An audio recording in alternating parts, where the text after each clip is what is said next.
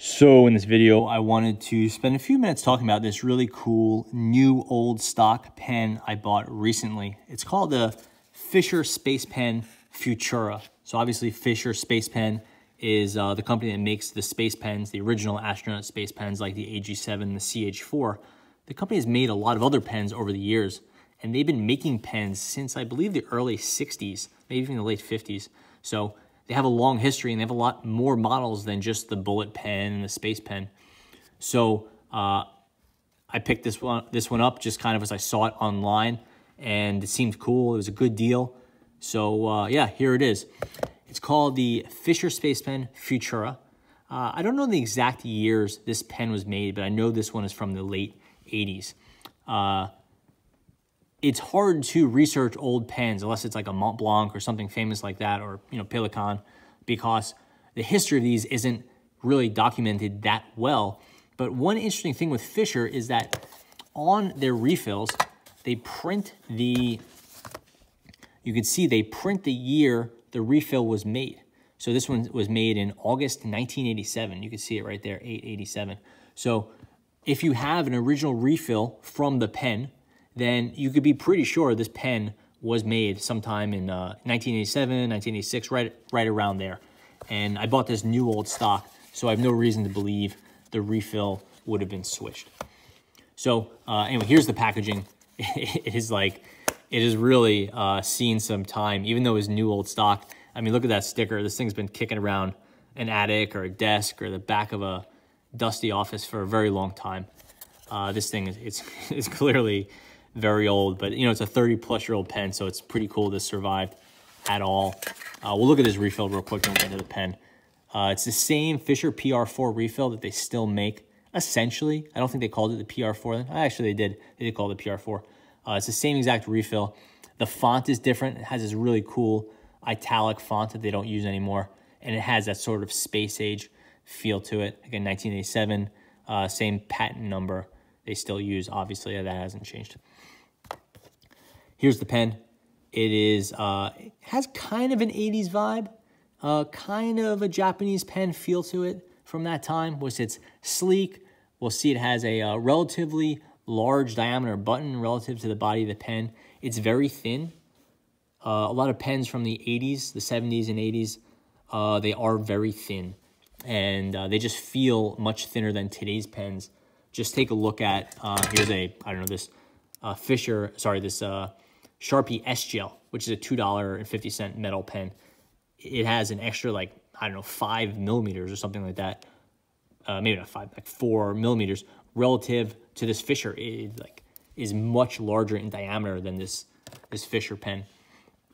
So it's just interesting to see these older pens have such slim bodies. It's one of the reasons that people tend to collect only a small amount of older pens, because these things have sort of fallen out of style. We see it has a really nice angular front metal piece here, a metal knurled grip here, which is very cool. It's really nicely done. It looks like a Rotring type knurling. Rotring came out with their knurling, I guess, in the early 90s when they started really using it. So that's in keeping. Has a chrome cutout. I guess it's not chrome. This is probably, the knurling is probably aluminum, and that's probably just polished aluminum in there. Then we go back to the brushed stainless steel. We see a metal clip, and it says Futura by Fisher, and that's sort of all caps. I don't know what font that is, but it's not that space font we're seeing from the refill. And then there's a very cool button here. It has a sort of mushroom shape.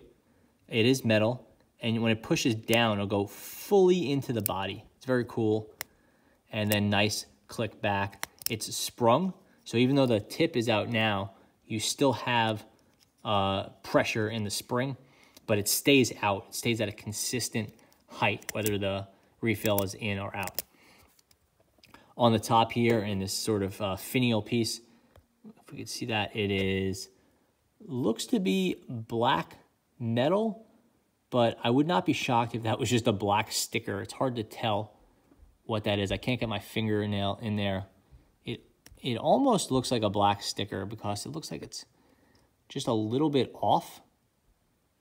I doubt it was a lacquer, so it might be a piece of black metal that was just kind of stuck on there.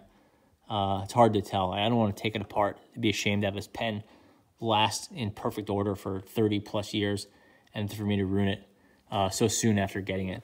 But anyway, it's a nice little touch. So nice click.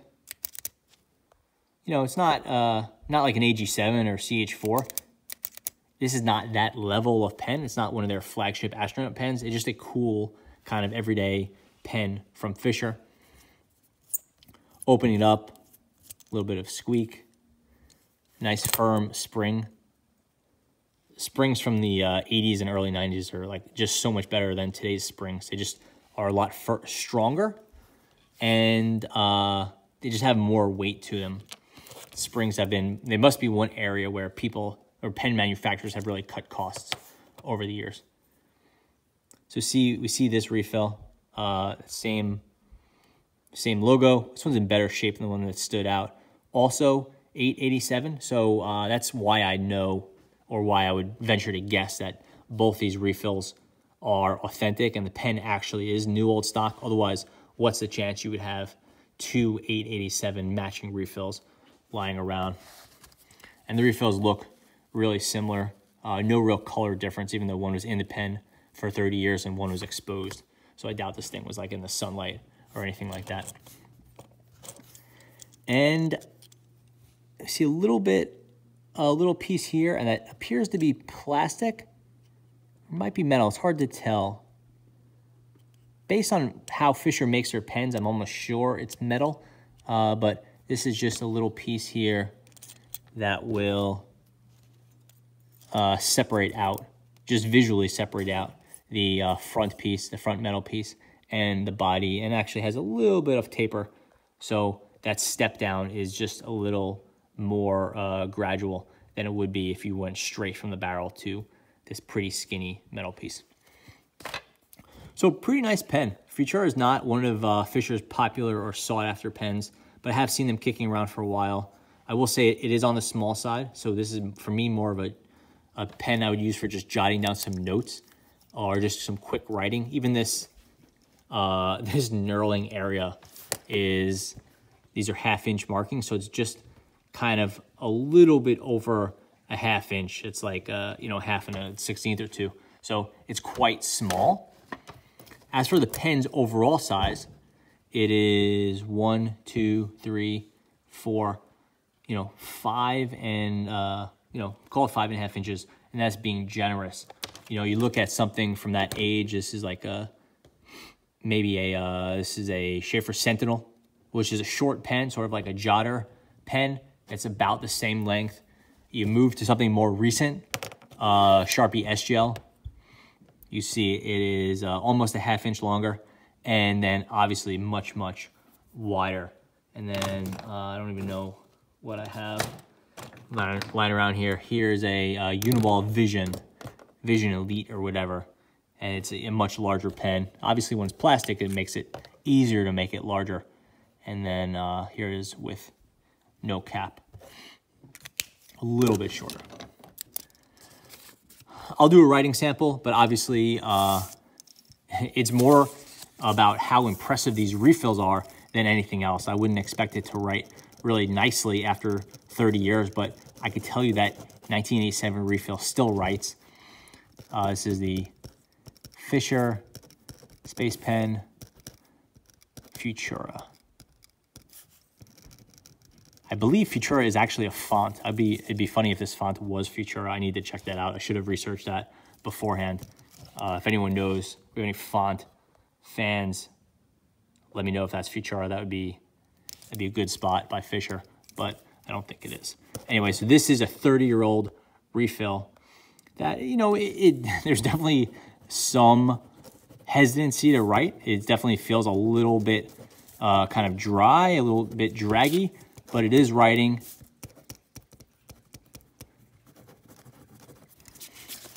Doesn't quite have the sort of depth of color that I'd like to see. It's a little bit light and a little bit inconsistent, but it totally works. And I bet if you were to write with this thing, you would get the full, you know, 5,000 meters or whatever you're supposed to get out of these refills. just for comparison, here's a new, like a new pen in like what I would consider to be a true black. So you can see it is a good deal lighter. Let's test out this other refill, that 1987 refill, and see if this one writes. Not quite. That's too bad. You should see some gunk collect out here from the pressure of the pressurized refill pushing ink out, and this doesn't have that. So I don't know if this one will be able to be revived. Might have to apply a little bit of heat, or maybe I'll put it in hot water overnight and see if it'll come out. But that one's not writing. This one that was in the pen, I don't know if that made much of a difference, but clearly it's able to write. So we'll see if I can get any use out of this other one. That'd be very cool. Anyway, that's the Fisher Space Pen Futura. Cool pen, cool kind of its time pen, that kind of late 80s, early 90s vibe. Really nice knurling, good metalwork. Not really a highly collectible pen, and not really one I'd recommend going out and grabbing. I think this video, watch this video a few times, you're probably getting most of what you're looking for from picking up a Fisher Futura. It's a nice pen, but not something that is truly blows my mind. I just noticed this. Made in Japan, so definitely a departure for Fisher, who normally makes their pens in the US. So I said the pen had sort of a Japanese feel to it. I guess that makes sense. I'm gonna have to do some more research into this one. Anyway, that's a Fisher Futura. Cool pen, but definitely not a must buy. I've enjoyed using it, but again, not something I'd really recommend people tracking down. Thanks for watching.